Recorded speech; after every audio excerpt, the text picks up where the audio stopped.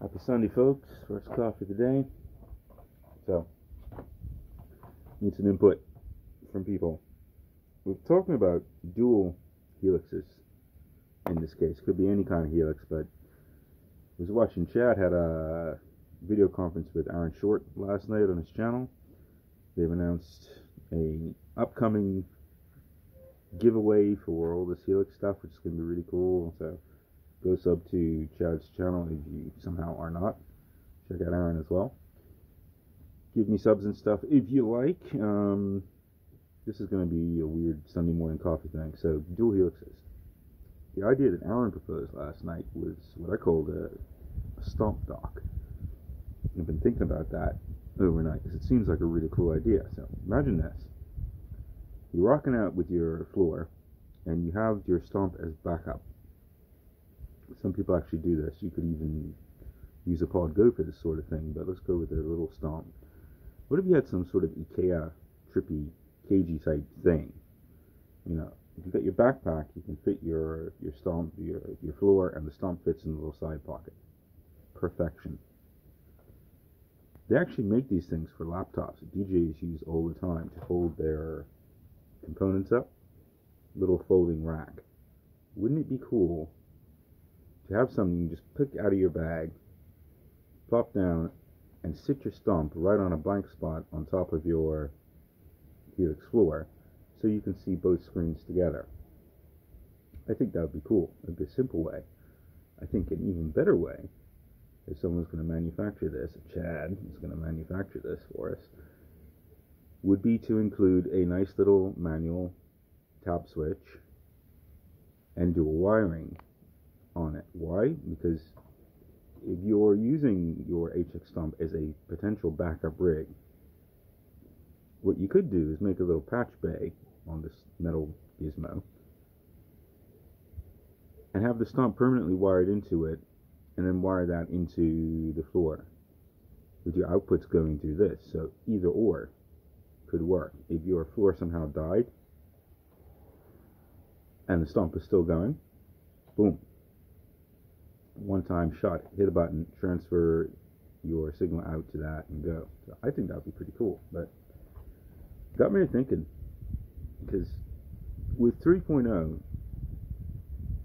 there's a real easy way to hog all the DSP using all this polyphonic stuff, and this is something we did in beta testing all the time, running the HXSTOMP in the loop of the main floor, or extending the signal chain out. So what I would do is come in Variax, go through the first DSP of my Helix floor, just the first one, and then I'd go on a loop out into the HXSTOMP, and then from the HXSTOMP out to other gear and out to the front of house, back to the amps to make noise.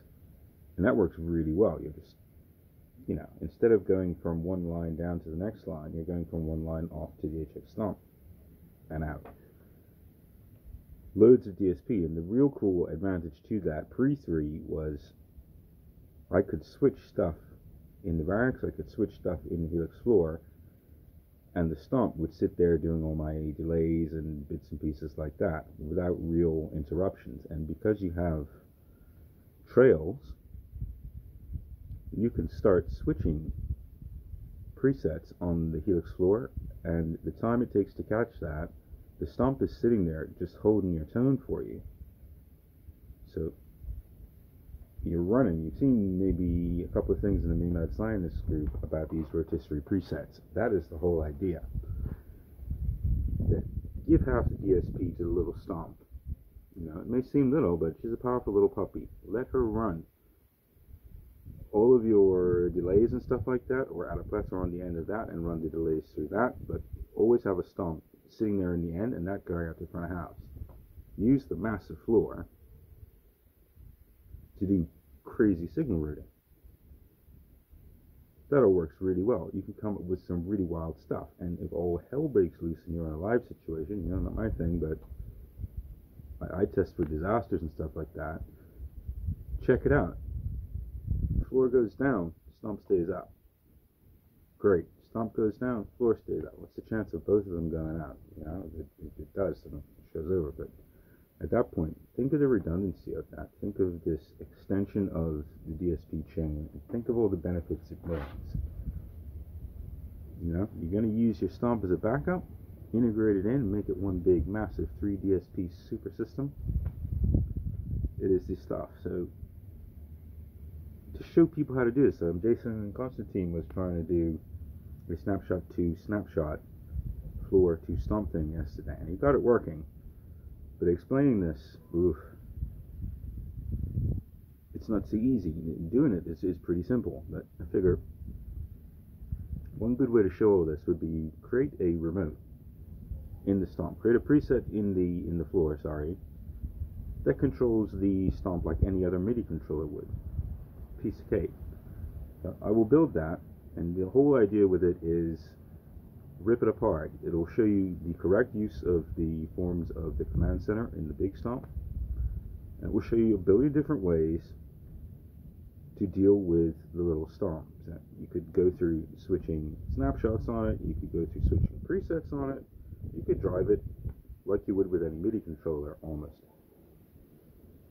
There's still some massive benefits to using an external MIDI controller, which is what I've always done. I would recommend you do that. If you have a Stomp, you gotta have one. But you can use the floor to do it. It should be cool. Anyway, comment below, like and subscribe and all that kind of stuff. I will send an announcement. I'll put a link to this. You'll find the files for remoting your Stomp over in the Line 6 Me Mad Scientist Club. Happy Sunday.